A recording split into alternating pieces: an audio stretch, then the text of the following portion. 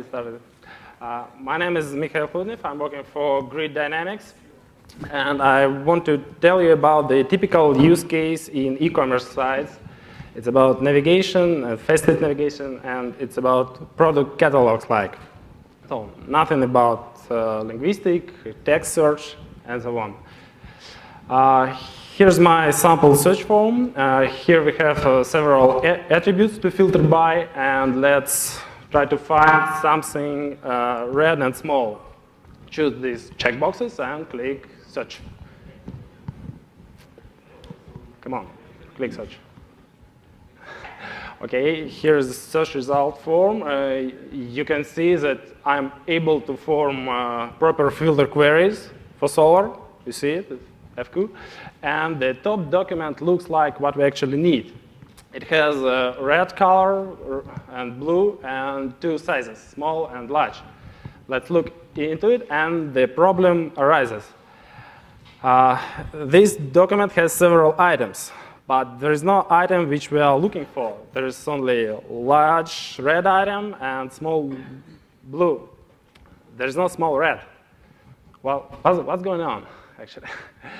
This issue often reported as false positive match on multi-value fields. And we need to solve it. And I checked the entity relationship modeling, and it's well known there. It's called fan trap. Okay, looks something like this. Fan trap, it's when you have one entity and which has several one-to-many relationship to side entities. But these side entities don't relate to each other. So it's called fan trap. You can't retrieve them properly. Okay, you can fix it by introducing proper relationships between your entities. After you do it, you can properly retrieve them. You can filter by size and color. Okay, try to fix it by using field masking span queries. Here, how the usual document with multi-value fields looks like. You see, your multi-value fields just set of terms. There's no any information about items which these documents consist. So we can use term positions in Lucene to put every term into the proper position, whereas every position corresponds to your item. And we can call it subdocuments. And after we've done it, we can retrieve properly by using span queries. Sorry for green color.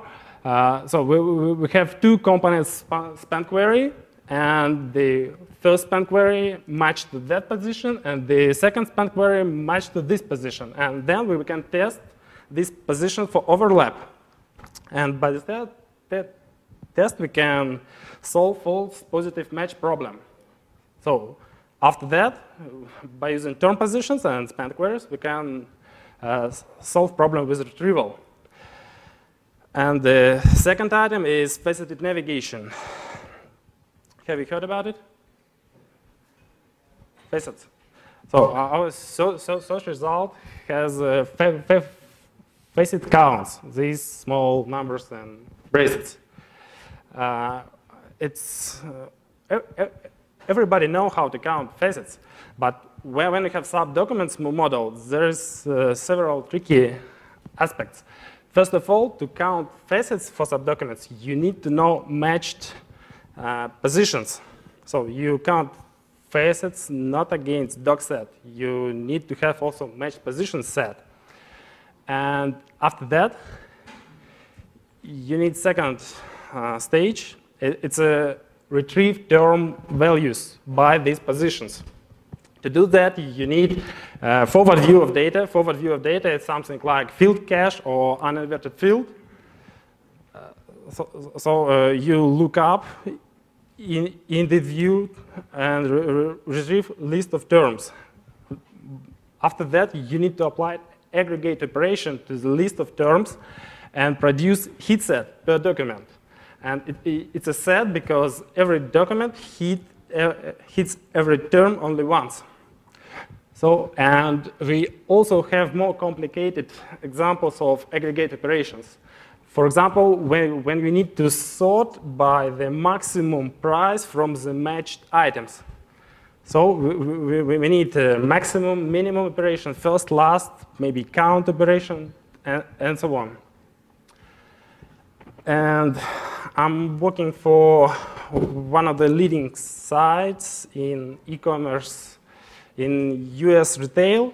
And in the next year, I'm going to deliver this complicated model, which has several levels of relationship, which has parallel relationships. So I need to deal with it.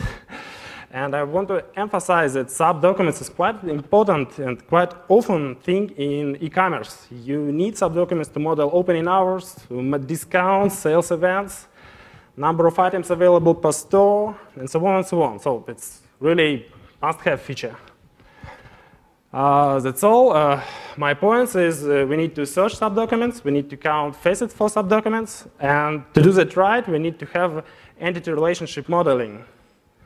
I hope we will have it in Solar in some future time. That's all. Thank you for listening.